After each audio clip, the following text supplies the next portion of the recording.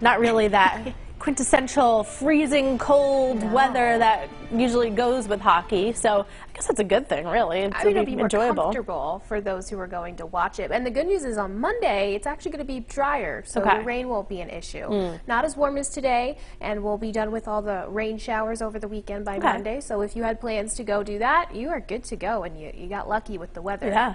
This weekend, though, if you're thinking about New Year's Eve, what you want to do to ring in the new year, there will be a little bit of a damper on things with the rain moving in. Right now, though, absolutely stunning. Look at this. Looking out from our Kettle Point camera kind of down the bay, you can see the sunshine off the water, the beautiful blue skies. Look how many people are out on the beach at Narragansett right now. We have a bunch of surfers, but also just a lot of people kind of walking along the wall and enjoying the sand. It is just an absolutely beautiful Friday. Look at these temperatures. It is 63 degrees right now in Smithfield, 59 for Providence, so we've already blown past that forecasted high of 55 degrees. It is an insane end to your 2022, an insane end to your December with these temperatures being so warm. It feels like spring out there. Again, our forecasted high was originally 56 degrees, but Providence already up to 59. Other spots will be staying in the mid-50s, but normally we're only looking around 40 degrees. It is so warm out there and just completely out of the ordinary. An absolutely beautiful day.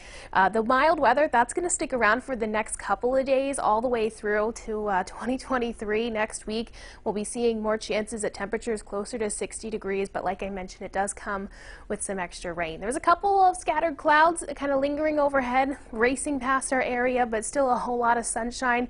The system that's going to be moving towards our area for the rest of the day today, that's all of this moisture that's still sitting out to the west. It's going to push those clouds out ahead of it, and you'll be looking at mostly cloudy skies overnight tonight. Again, your afternoon temperature's already up to almost 59 for Providence, but you'll be staying pretty mild throughout the rest of the afternoon and into the evening. Overnight tonight, the clouds start to roll in. You'll be seeing a little bit of some patchy fog as well, so if you're planning on driving around either late tonight or early tomorrow morning, do be on the lookout for that fog. You're gonna not be surprised if there's some reduced visibility for a couple of spots, only down into the 40s overnight as well. So tomorrow you're waking up to gray skies, a little cloudy out there, but it is dry to start off. The rain starts to move in during the afternoon.